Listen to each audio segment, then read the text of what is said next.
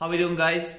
So happy Friday. So I've actually spent the week reaching out to members just to see how they're getting on, and some of them are struggling, which is no surprise considering the times that we're in. And the word that has come up so much is my nemesis, which is motivation. Okay? I'm gonna make this personal, alright? I am not a highly motivated individual. Not at all. I do not get up at 5:30 in the morning and drink a fucking green smoothie with kale and spinach and cabbage water.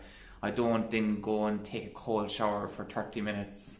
I don't get up and breathe and do a morning ritual. I don't. Alright? I get up at a normal hour like everybody else. And yet, our business is successful, and thankfully our online business is very successful. And the reason for this is because I like to keep things simple. Alright? And I like to make sure that I don't have to rely on motivation. And what I do is just have little systems in place that make it unnecessary for me to be always motivated, which, to be honest, I rarely am. So the first thing I do, and this I'm going to try and relate this back to fitness as much as possible.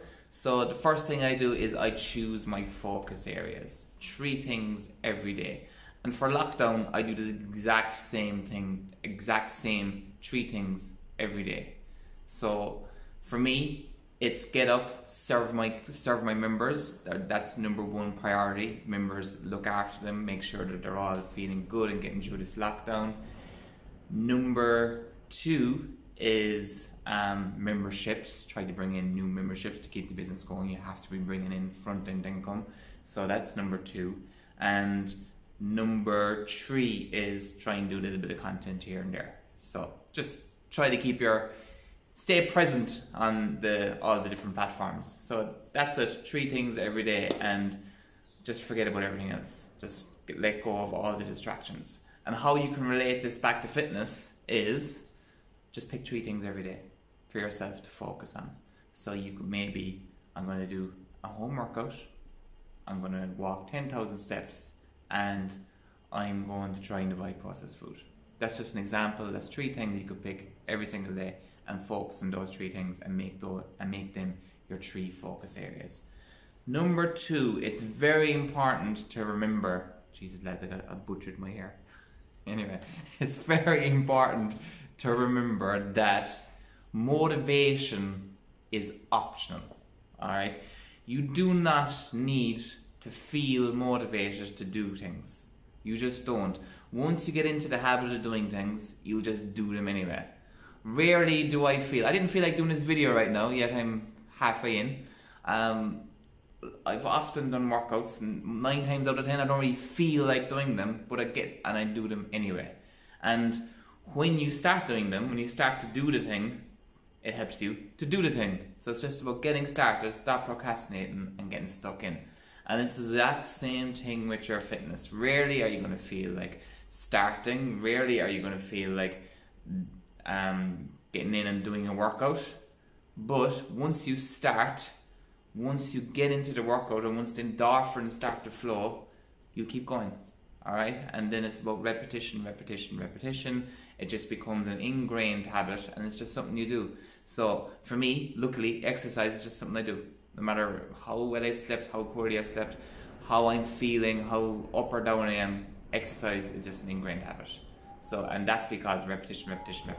And it can be the exact same for your fitness. Once you do it, it just becomes one of those things you do.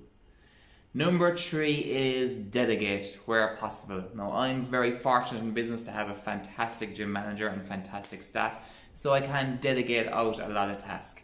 How does this relate to your fitness? You should delegate your fitness. Alright, you should hire a coach. You could hire a fantastic gym that does fantastic online classes. So you're delegating out your fitness. Instead of you having to look up what to do, what to eat, the person you delegate out to, should be Fitz Fitness, will do that for you. So it'll take all the thinking away from you and help you to just focus on just getting fit. You don't need to go studying. You don't need to wonder if you're doing the right thing or the wrong thing. You just do as the person you delegate out to, which should be Fitz Fitness. Just do as they say. Alright? So you're delegating out. Personally, I have a business coach, I have a fitness coach, I have a great gym manager. So I delegate out. And what that allows me to do is focus on my 3 main focus areas. Alright? And finally, this isn't part of the 3, but enjoy the feckin' ride. Alright? So if you are going on a fitness journey, don't get so caught up with the end result. Right? Don't forget to enjoy the process of getting fit. And don't forget to acknowledge how well you're feeling, how much more energy you have, how much more sleep you're getting. They're all real markers of progress. Too many times we get caught up with the end number or the numbers looking up at us on a little box on the floor. It's not what it's all about. You have to go and enjoy the journey, enjoy the workouts, enjoy how you feel. And if you want to have loads of fun and you want to have, it's exactly what we do for our online program and in-gym program, but at the moment online program, we simplify it.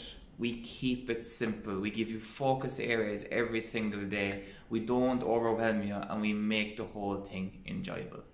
Alright, so if you'd like to know more, please get in touch. But please do me one favor. Motivation.